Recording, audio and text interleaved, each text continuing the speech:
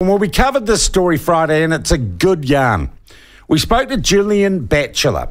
He has started a group called Stop Co-Governance, which, as you can do in a functioning democracy, is really interested in stopping co-governance, which even the government seems quite keen on slowing down a little bit and having a chat about right now since the change of Prime Minister.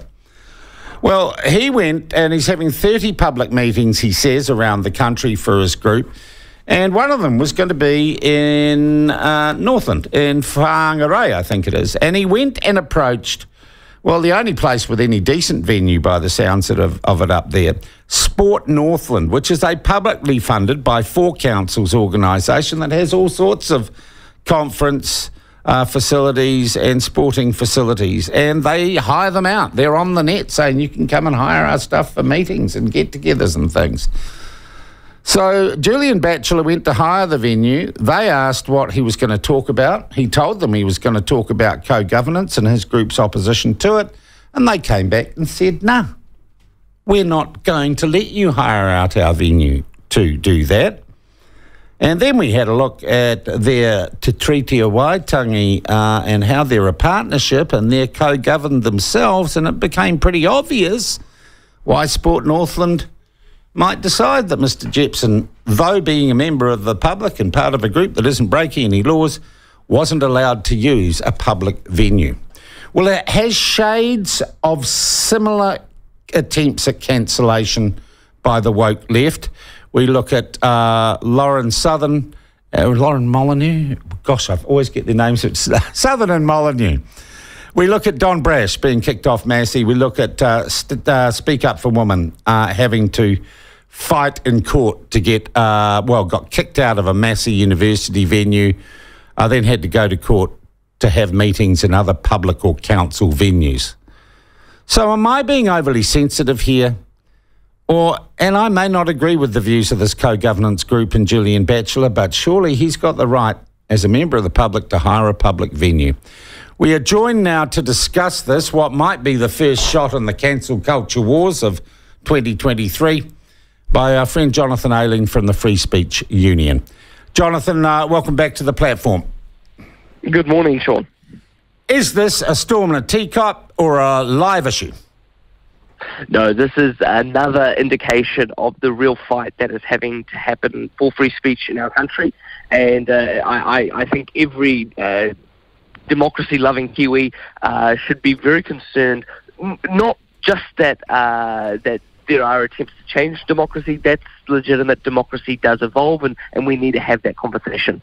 The problem is we're not allowed to have the conversation, and that's what's really betraying the authoritarian mindset that a lot of people are operating with today. So once we became aware of this, the Free Speech Union has become quite involved in this case, supporting not what this organisation stands for, but their right to contribute to a live debate. And so we're preparing legal action against Sport Northland. We have reached out to them and in no uncertain terms made our absolute refusal to accept what they've done known. We have a number of court cases under our belt now that show that the court systems will not stand for this sort of picking and choosing who gets to have a say. So I think we're going to see them back down before too long, if I'm not surprised. Okay, so Jonathan, the Free Speech Union is taking Sport Northland to court or threatening to?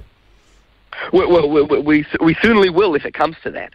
We're hoping that they'll do the right thing and just acknowledge that Kiwis have a right to free speech in New Zealand because we actually have a democracy where people are allowed to disagree, and that's okay. It's a shocking concept. Okay, so you are seeking a meeting with them? We've had legal letters exchanged. We've also gone to the district and city councils that fund them, going, you need to withdraw all funding from this venue until they start playing by the rules. And the rules are clearly outlined in the New Zealand Bill of Rights Act that clearly allows for political opinions to be expressed. When did you get onto this, Jonathan? We were approached earlier last week, and then things really began to move at the end of last week. So we're still waiting for their lawyers to get back to us, but we've been in touch with their board, with their management, and it'll be interesting to see their response. You know, the problem with our would-be censors is that they often paint themselves into a corner where backing down is costly for them. We saw that. Yeah, well, Sport Northland. Yeah, Sport Northland wouldn't front for us on Friday. We are talking to the Mayor of Kaipara later in the program, Craig Jepson, who I think is on side. Well, he supports free speech from the comments I've seen, but we haven't done the interview yet.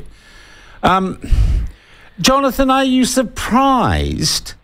And I always get the feeling, I sit there, how can people possibly think this is okay?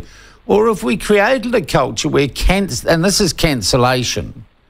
I was just talking actually about Cam Wallace from MediaWorks joining this pile-on Wayne Brown.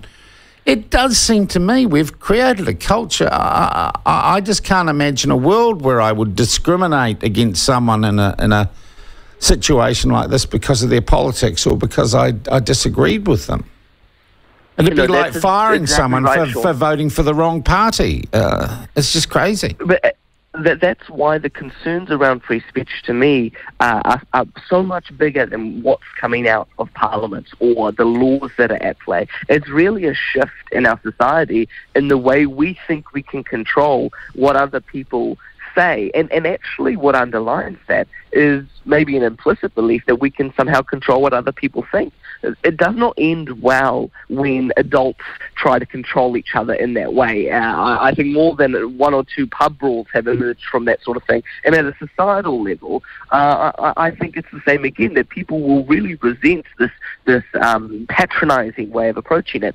Your question was, am I surprised? Look, you know, maybe it's a bit ridiculous for the chief executive of a free speech organisation. We're having to deal with cases that often don't end up in the media like this quite often, but I was surprised at this case. I was just surprised at how blatant they were that, no, we will not host you. The reason we won't host you is because of your political opinions, and move on, as if they just could wave them away with a flick of their hand. And so I think the court cases, both in the Stefan Molyneux and Lawrence Southern case that you mentioned, with the Supreme Court decision against the Auckland Council that we took, the Speak Up for Women case against Palmerston North City Council, and several other cases that we've engaged in, the precedent is very clear in recent court decisions that this won't stand for bodies that receive public funding. And so I think what's really important here is that the message gets out, that the coverage is such that it is made clear that the law of this land, as expressed through our courts, still stands for controversial opinions to be allowed to be expressed. And that's why, to indicate the further cultural demise around this, you guys are the only people talking about this issue. It's a real indication of the state. I was going to ask you, because you know what, a lot of media get public funding, but they seem to cancel as well through their editorial judgments and who they'll let on air. And I was going to ask, is anyone but the platform following this story? No, we have interactions with media across the level, and whole different types of media, and we sent out our press release to 700 media outlets or journalists on Friday, and you guys are the only people interested in following this. Yeah, maybe they're too busy bagging Wayne Brown, to be honest, Jonathan. Jonathan, while I have you here, there's another story we're going to look at later this week, and that is what appears to be moves to introduce some sort of instruction in disinformation recognition into the school syllabus, which, given the large amount of, well, I think questionable philosophy and approach through those who run disinformation projects and the like, would seem to me to be a real concern. That is almost educating people into cancel culture, is it not? Or has the risk of being so? It absolutely has the risk of being so. I would want to see the material first. At one level, the principle or the concept is actually quite good. It says, let's stop bandying this term about misinformation, disinformation. That really means nothing at this stage except something I disagree with. That's the extent to which the term has been debased. But really, Sean, it's important that we have a conversation about mis or disinformation, because when a society gets wrapped up in false ideas, it is very dangerous. And so there's nothing necessarily anti-free speech about saying if it's fake or false, we need to be able to identify it. But the problem is when that gets politicized, and we know it will get politicized. And then we get into this point where actually is it more of a Ministry of Truth type outlet. And the Disinformation Project has certainly been operating with that sort of mandate. And so what are the safeguards? And is it actually going to be teaching critical thinking in our schools? Heck, I think that sounds like a great idea. Is it going to be teaching like literacy, for digital literacy and other ways to identify inconsistencies? Our children will benefit from that. But is it going to be talking about substance? This idea is disinformation because we deem it so, and that's it. I think that's probably about the extent that we would see a lot of people go at the moment in terms of developing skills to identify disinformation. And that's going to further politicize our schooling system. It's going to drive more division in our society. And actually, not to sound like a broken record, but free speech and open debate is the only way to address those issues. And so before you were talking about, when Speak Up for Women was dropped from the university campus, they were actually at a council venue, and it was, I just drew it to the university campus because we see so much antagonism against free speech coming from our educational system. And I first got really invested in the fight for free speech in New Zealand when Don Brash was cancelled from that massive university. I've sat down with Jan Thomas, the Vice-Chancellor there, and held her to task over how on earth she thought that was going to be a productive decision forward. And of course, the Free Speech Union was very pleased to host Don Brash last year at Massey to kind of give an opportunity to have his say there. But when our education system is becoming a tool against free speech, which has actually been the basis of developing knowledge for centuries, I'm not sure what our next generation is going to really be able to, how they're going to be able to move forward in progressing knowledge. Jonathan, just back to the case up north of Sport Northland, how do you fund a case like this? This costs money. Who pays for it? That's a good question, Sean. The generous donors and members of the Free Speech Union do. We have about 85,000 supporters around the country. For an organisation our size, we had about 6,000 individual donors last year. Most people chipping in, $70 or $80. And so for a lot of people, I know it's hard times, but $70 or $80 even. Just on a case like this makes a real difference. That's exactly what I'm after. A little bit more, actually, Jonathan. And when do you expect some progress? This week, you'd expect to hear something back? I suppose they're running off. They'll be running off to their lawyers, spending ratepayers' money now, won't they?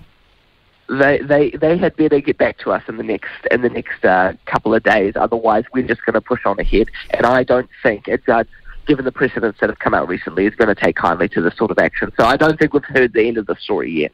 Good on you, Jonathan. Thank you very much for joining us.